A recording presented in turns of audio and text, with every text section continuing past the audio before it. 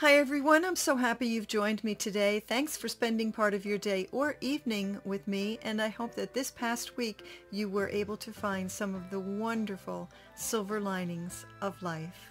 Well, this video was actually inspired by someone that I follow on YouTube. You may have heard of her, you may not have heard of her, but let me share my screen with you.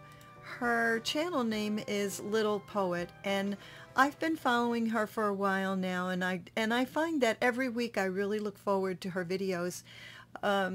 She is about my age. Her content is so, well, it really resonates with me, and I know it resonates with a lot of you too.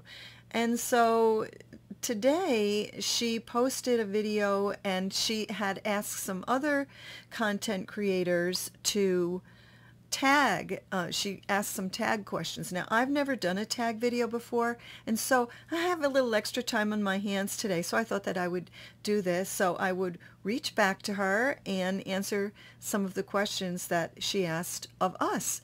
But before I do, I just want to talk about what's on my head. This wig that I have on my head, her name is Meadow, and Meadow is by Noriko.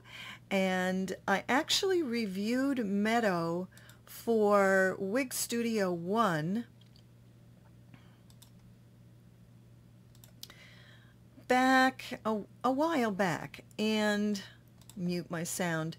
And so I'm not going to go into a big long review of Meadow today, but you can head over there. I'll drop the link below and tell you all about it. And you can see that for me, she's short.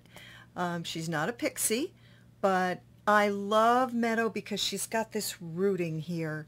And sometimes in the comments section, people will say, well, no, it's kind of the opposite. You know, when you're gray, when you're dark, you've got the gray skunk thing going on, and now you've got the black skunk thing going on. But honestly, I love it. I think it's edgy. I think it's youthful, and I think it's very on trend, and I think it's going to be on trend for a long time. So again, there's the video of me in my upstairs studio recording Meadow a few months ago, and as I said, I'll leave that down for you. Now, just want to add very quickly that Meadow, I said that she is from Noriko. Now, most Noriko wigs fit me very snugly, very tight. I can already feel her riding back on my head. But I do love it, and I'm very sad that I'm going to have to sell this wig. So I'll put her in my store probably at some point this week, but I hate to do that because I love her. The color of Meadow reminds me very much of the long wig that I have by Noriko, which is called Angelica. However, that is in a large size, so she fits me just perfectly. I probably could get away with this for a couple of hours, but after a while I would begin to feel uncomfortable. So I hope somebody out there can use this particular wig, and as I said, I'll put her in my wig store at some point during the week. Speaking of my wig store, here it is. And if you go to someonewithgrayhair.com, it's right on the front page. It's right on the landing page, so you will not have trouble finding this wig at all. I think that it's been updated to reflect today, but everything that you see here is pretty much for sale still. Everything just got dropped into the store this past week. So this wig that I have on my head will show right here. Very easy to purchase. Just go through PayPal, follow these instructions right here. First come, first serve. I only use PayPal, and I only mail to the United States, and everything goes out priority 2-day shipping. So yeah, I just wanted to cover that. Now back to Little Poet and the questions that she has asked in her video. So I'm going to just scroll down. Here goes. So now I've never done a tag video. So Susan, I hope that this does you proud, but I'm going to attempt to answer each one of your questions. Make this nice and big so I can see them. And there they all are. Okay, let's take these one by one. Now, name something people don't know about you. People don't know about me.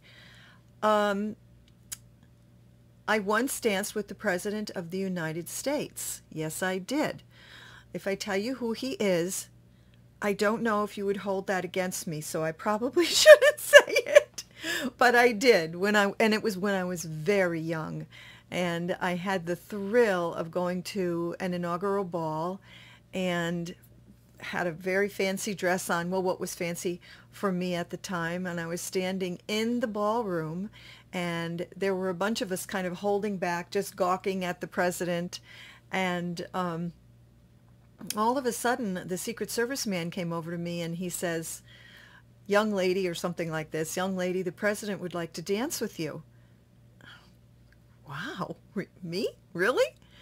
And so I went and I danced with the President of the United States, and I have to say that it was thrilling. And unfortunately, I didn't have a picture. I didn't have a camera. It's not like today with the kids they document every single second of their life. But boy, I sure wish that I had had that moment so that I could, at least a still picture, so that I could prove that I really did dance with the President of the United States. Now, you might not think that's a big deal, but I thought it was a big deal. A little girl from a little tiny town up in upstate New York dancing with the president. So it was wonderful. Okay, question number 2. Is aging more like a dance or a prize fight? I think that aging, I think some days it's like a dance and other days it's like a prize fight. Now this past 2 weeks, if you've seen some of my other videos, you know that I had contracted COVID, and thank goodness I didn't have it that bad. It really was more like a bad cold, but the difference between COVID and having a bad cold is the fatigue. The fatigue is still with me, and I remember saying to and it's been almost 3 weeks now. This coming Tuesday will be 3 weeks. And I remember saying to my husband, I feel like I'm 100 years old. And so in that sense, aging can be like a prize fight. You're just hanging in there. You just got to go the next round. You just have to keep on fighting, get out of bed, and move on with your life. What is the alternative? Is the alternative just to lay down and give up? I don't think so. And the other part of that question, is aging more like a dance? I think that sometimes it is like a dance, because we've come to the point in our life where, I remember one of my girlfriends used to talk about being old, and she said, I can say anything I want because I'm old. I'm old now. I'm not sure I totally agree with it, but I understand why she said it. But it is like a dance, and it's a beautiful dance. Think of it this way, especially those of you who are 60 plus, and I know that most of you, because my analytics tell me, most of my subscribers are over 60. And isn't it wonderful that we've gotten to this point in our life where we can look back and say, hey, I'm still here. I'm still standing. After all this time, I'm picking up the pieces of my life without you on my mind. I'm still standing, yeah, yeah, yeah. I'm still speaking. I'm still dreaming. And that brings me to another point, and I've been mulling this over all week. And I actually titled this video, Is it too late for you to what? Is it too late for you to dream? Is it too late for you to dance? Is it too late for you to sing? Is it too late for you to start a new business? Is it too late for you to have a second romance? But that's my question to you. And I think that would make a nice tag video I would love you to comment below. Is it too late for you? And if you think it's too late, why? Because I don't. And that's one of the things that I have learned, I would say the most, in these last few years of my life, and having pretty much recovered from chronic pain, still with me sometimes, but I do believe that no matter where you are in life, it's a choice. What are our options?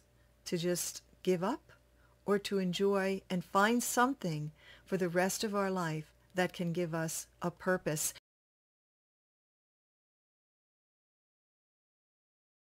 I think having a purpose in life is not an easy thing to find. It truly isn't. You have to dig deep.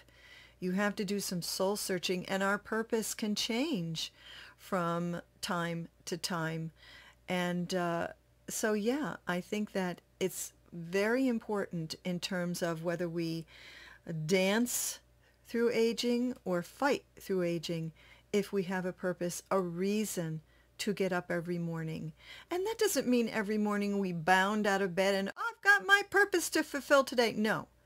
But it does mean that there's an underlying guide to why you're here.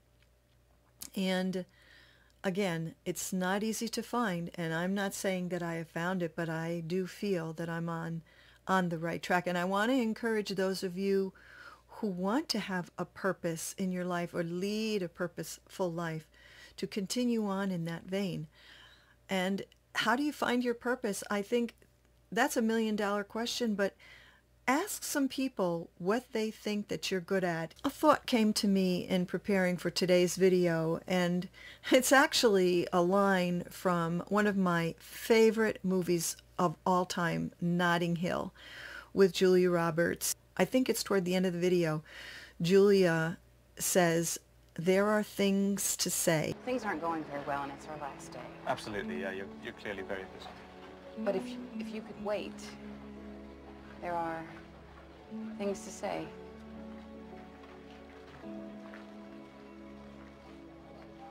Okay. And she's asking to be heard. Well, I think that there are things to say that only you can share. They are unique to you.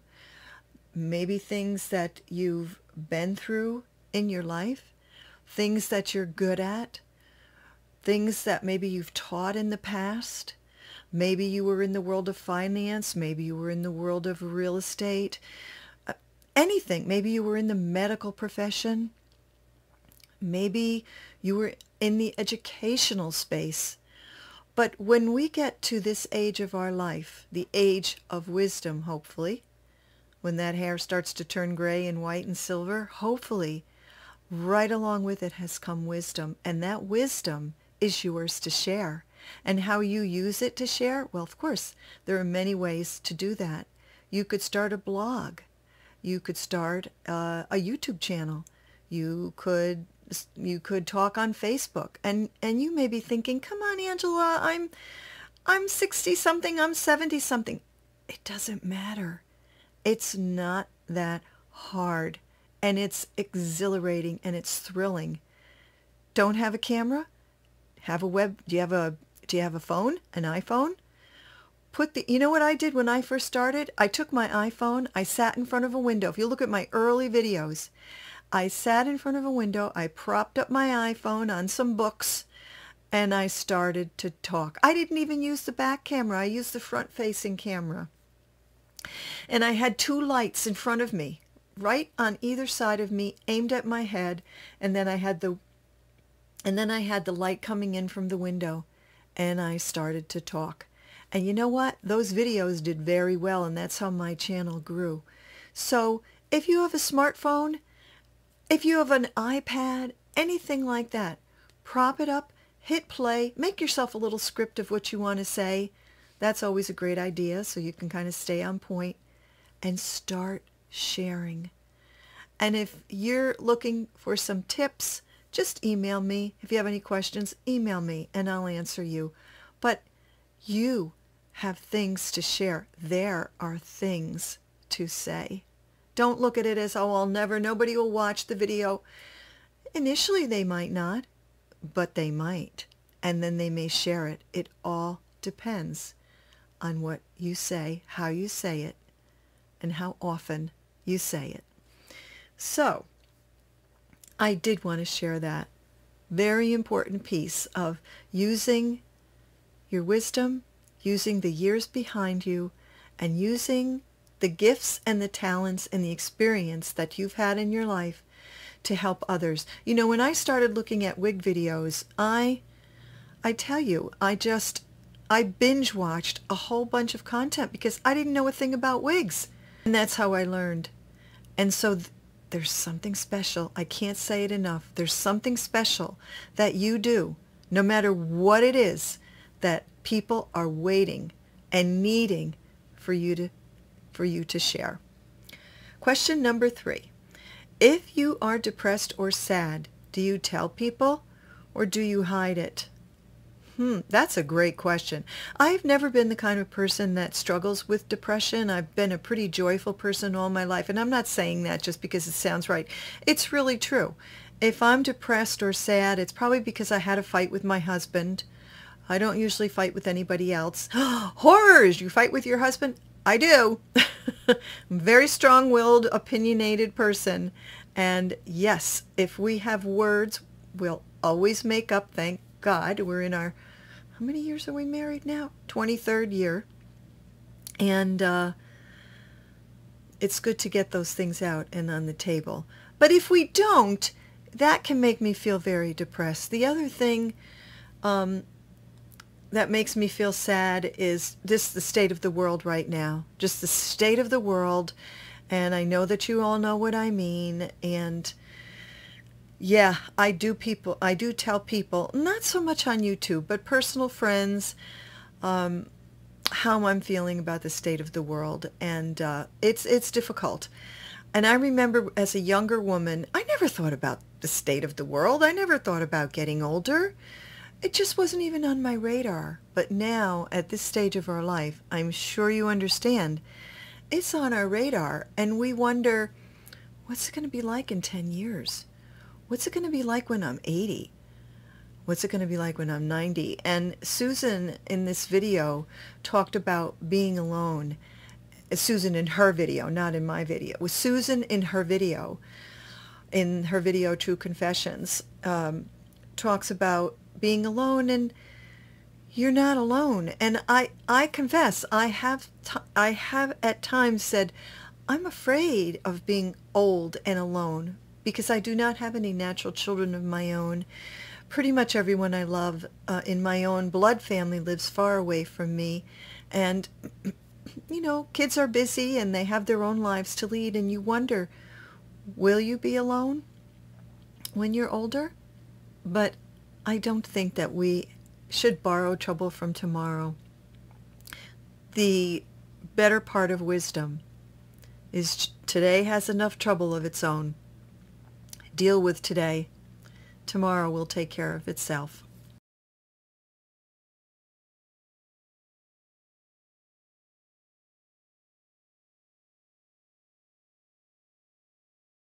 Question number 4.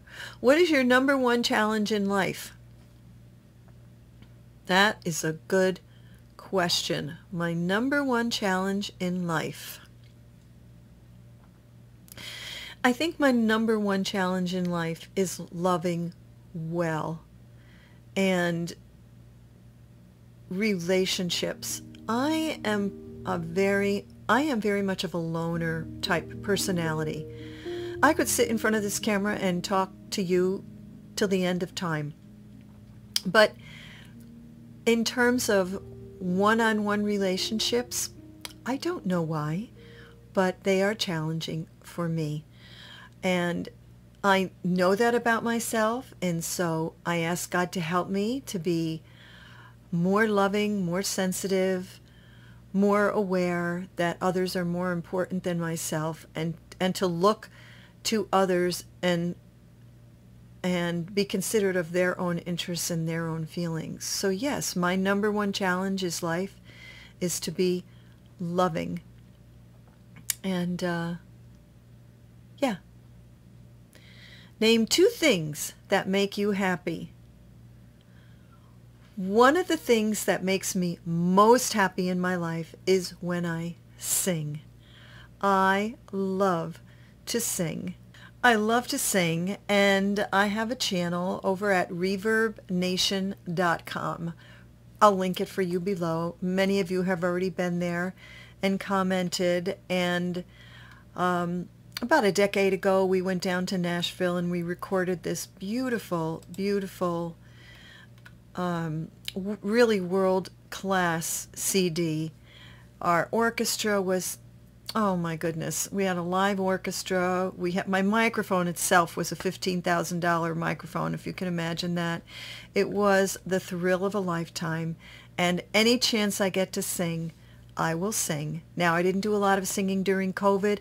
Obviously, I didn't do a lot of singing when I got sick, but I love to sing, and it makes me very, very happy. 2 things that make you happy. I would say the other thing that makes me happy is when my husband and I are happy together. It's like a little bit of heaven on earth. Happy together, happy with friends, happy socially, you know, just together. And those 2 things, being happily married, being happily singing, are the 2 of the thrills of my life. 2 things that make me sad. First thing that makes me sad is if my husband and I are having a bad day. That makes me sad. I'm talking a lot about my husband. But hey, Susan's video is called True Confessions. I have a wonderful marriage. My husband is a wonderful man. He's very attentive. He's very loving. But marriage is challenging. Why? I remember a book one time when I was a new bride called You Married a Sinner. Well, I am not perfect. I'm far from perfect, and so is he. And we know that. And so when those imperfect times come, it makes me sad. I would say the other thing that makes me sad is the state of the country and the state of our world. I try not to think about it too much, but again, as a younger person, I never thought about that. And you know, I don't like to see the foundations crumble. Whatever that means to you in your life, when the foundations crumble, how can we survive? What are we to do? And so, yeah, that makes me feel sad, and I pray that things can turn around in our country and in our world very, very soon. I hope and I pray about that. Do you feel, question 7, do you feel misunderstood? Boy, Susan, that's a really good question. Misunderstood. Why would somebody misunderstand me?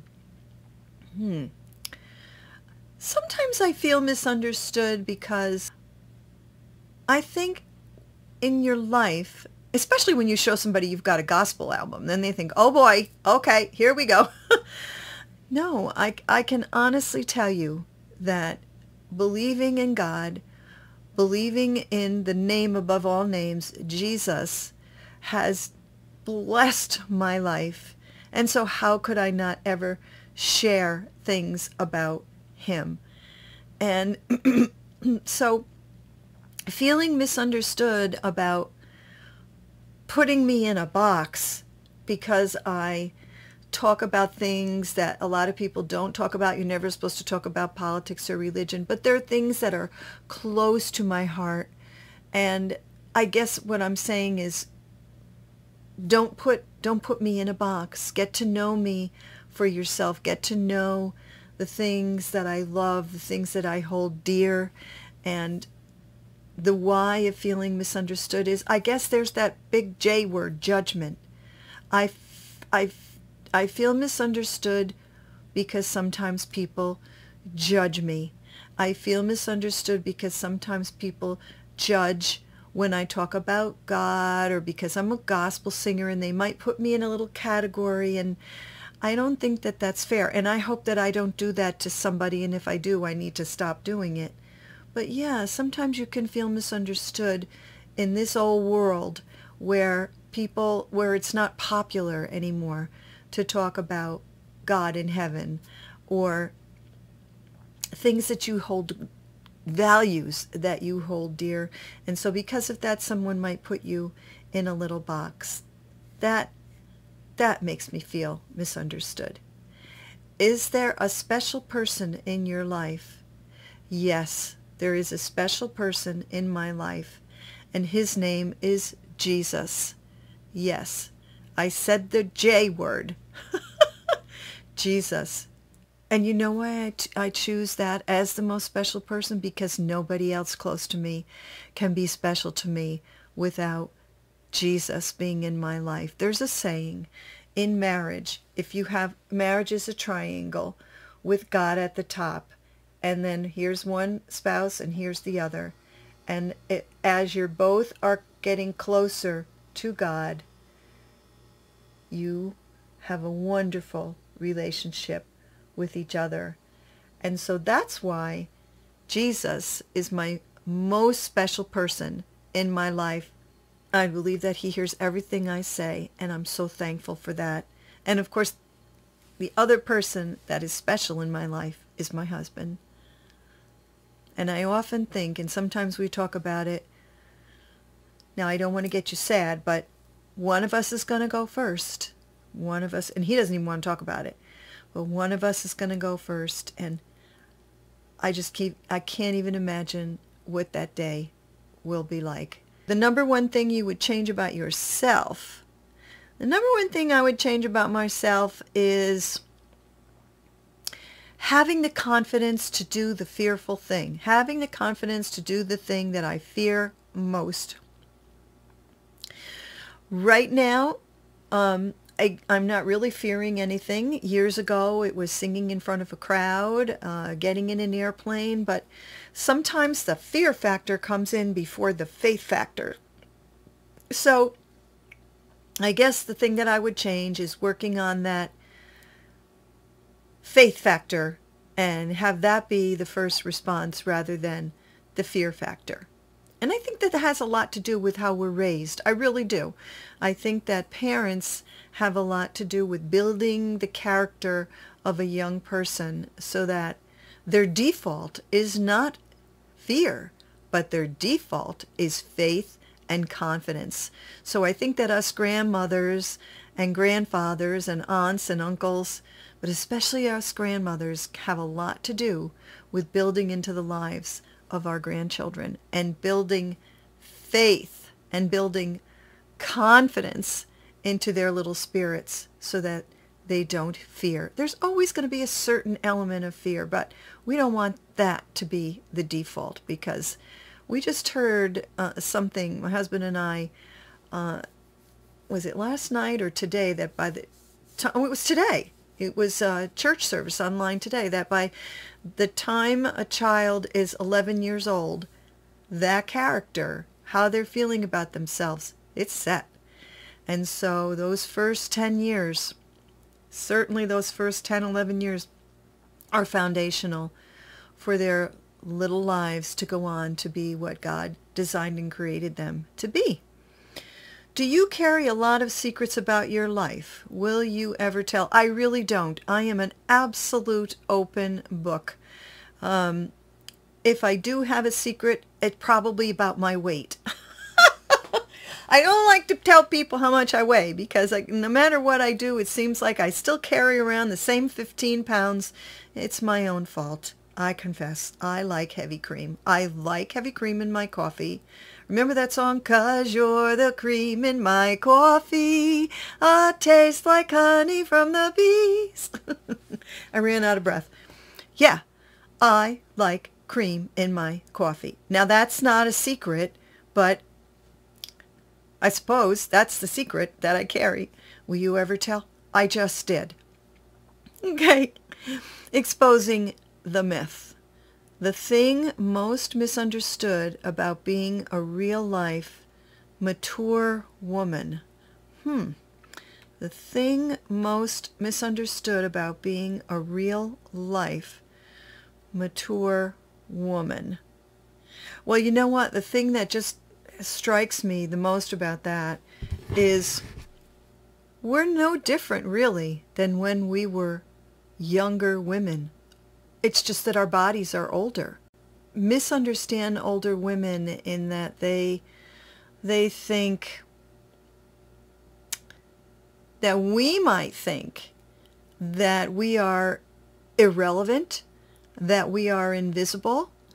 And I'm here to tell you that that to me is a big misunderstanding on the part of many, many people. Now, it is possible that this generation, this as they say, baby boomer generation, is nothing like the generations that came before. But I think if you're a person who has things to say, things to do, things to share, things to accomplish, whether you're young or old, mature, I think it's a myth that all of a sudden you go sit on a porch, or that you want to sit on a porch. Now, of course, there's probably some people, maybe they had a really hard life when they were younger, or a really demanding career, and maybe they just want to chill and sit around for a while and just recover. I get that. But I just think that this myth of a mature woman, what? I mean, what is a mature woman? Our skin is more wrinkled. Our hair is more white. We have to put a wig on our head, whatever. But maturity, I think it's no different in our spirits than when we were young. How many times have you said, I just feel like a young girl in an old woman's body? Now, we usually say that when we're sick, or if we're having a bad hair day, or we forgot to use our skin cream. But seriously, I do believe it's a myth. Let me know what you think in the comments below. So that's it for today, everyone. Just a gentle reminder to visit my private collection of wigs that I have for sale. And you can see them all here. What I've done is this graphic that you see will link to the actual review that I did for that wig. And again, PayPal, and I only ship to the United States. Thank you for visiting with me today. I hope that this next coming week that you'll look for and experience the silver linings of life. And if you do, maybe you'll share them with us in the comments below. See you next time on Silver Linings. Bye-bye.